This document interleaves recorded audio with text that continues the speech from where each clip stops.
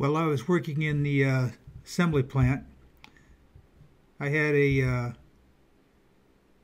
young lady, Yana, who worked for me. She was very aggressive, smart, hardworking, dedicated, had little patience, and a disdain for those she regarded as part of the problem and not part of the solution. One day, in the process of solving a problem in the assembly plant, she needed a tool calibrated.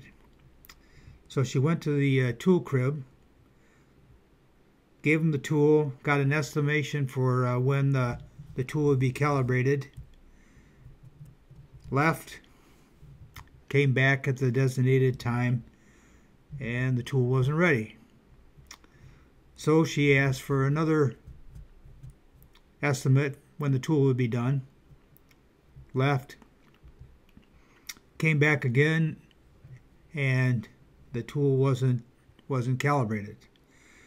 So this irritated her a little bit. So she told the tool crib people that they were a bunch of lazy bastards, and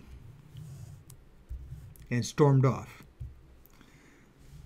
Within an hour, the union steward came to me, described this situation and how this woman had yelled at him and called them lazy bastards, and demanded that she be removed from the plant and be fired. So that is the situation.